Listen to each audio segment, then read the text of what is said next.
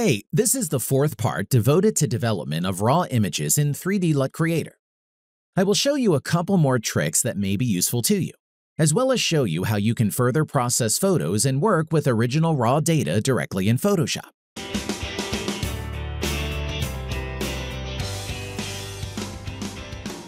As an example, I have a photograph sent by Elena Ko.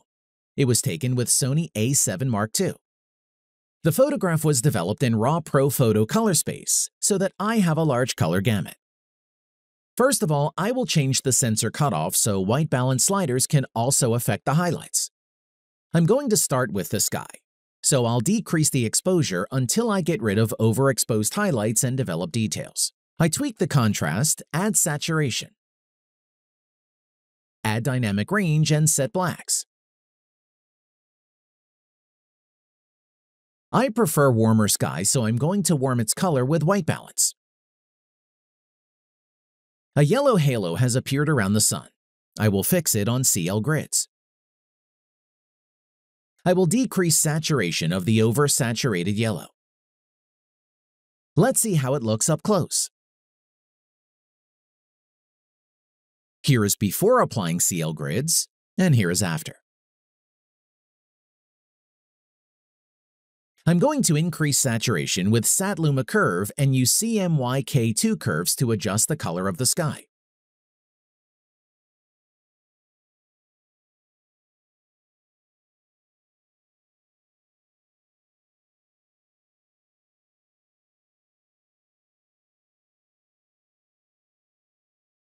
I'm done with the sky. What can I do next? I will compile my edit into external LUT, but I will not reset the settings. Now I will change the external LUT mode to Masked Alt. I will make a mask based on image warmth.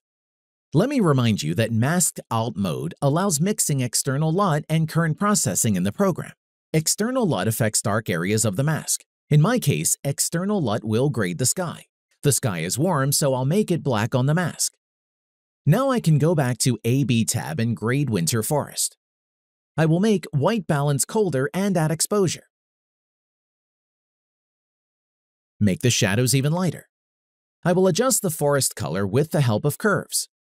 In the shadows, the forest will be bluer, and in the highlights, I will add more magenta. Firstly, because sunlight hits the trees, and secondly, there is less chance of getting artifacts at the border of treetops and the sky.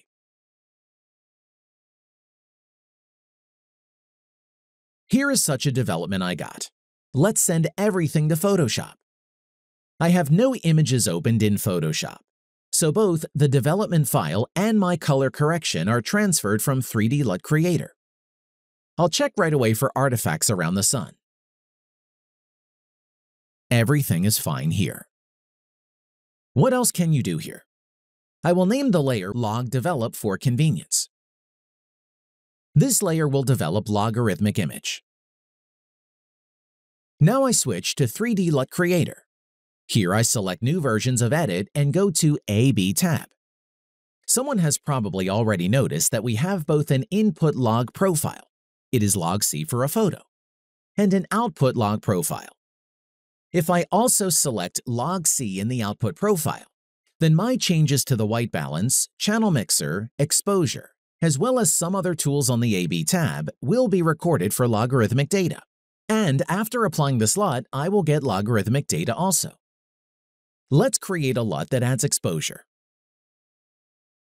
I will send it to Photoshop and place it under the development layer. That is, this layer will raise the exposure by one stop. Why not do this after development? What is the difference? My color corrections under development layer will work as carefully as possible with the original raw data that was recorded from the camera sensor. That is, now I will be lightening shadows directly from raw data and not from an already developed image. What is the easiest way to do this? I'm going to make a quick mask. I'll see which channel suits me better for lightening shadows. I'm choosing the blue channel. I click on it while holding down Ctrl key and make a selection. Then I click on the layer mask. The color in the palette should be white, and I fill the mask. This is the mask I get. I invert it so it affects mainly the shadows and pine trunks. Here's before, and here's after. It's not just the shadows that have become lighter, so I'll add another mask. I'm creating a group, placing the mask layer into the group, and creating a separate mask for the group. Now I can quickly paint the areas that I want to highlight with a brush.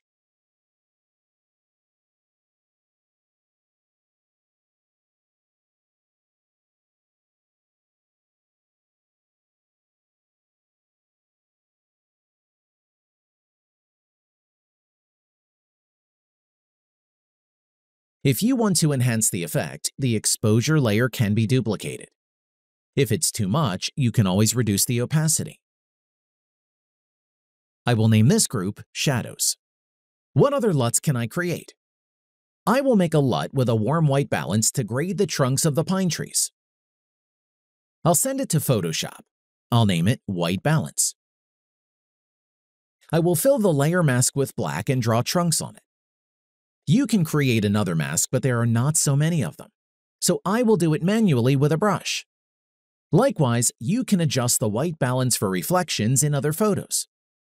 It is much more convenient to do this before RAW development, because the development will add a contrast to an image. And after applying the contrast curve, white balance will not affect highlights, midtones, and shadows equally.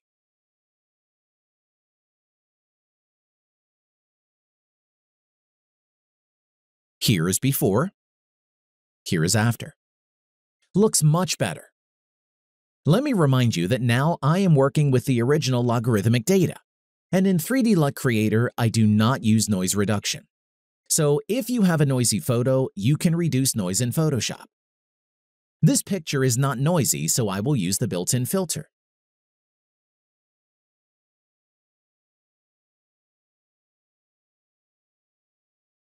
If you want to slightly tweak the color at the end of the main processing, you can do this using LUT, which works with developed data. To make such LUT, I will go to 3D LUT Creator, reset all settings, and click Image from PS. That is, I will load the developed image. I will correct the color using double grid mode. I will make the sky crimson, which often happens in winter in freezing weather. And I will make the forest a little colder. I am sending this LUT to Photoshop. I'll name this layer Edit. That LUT works with data after the development. So if I place it below the development layer, I get this. That color correction is designed to work with a developed image. It is suitable for JPEGs, but not for logarithmic data. This is my final result. And that's all. I hope this tutorial will open up new horizons for you to develop RAW photos and edit them using 3D LUT Creator and Photoshop. If you want your photos to be processed, you can send them to my mail, which I put in the video description. Like and subscribe to the channel to stay tuned. Bye everyone.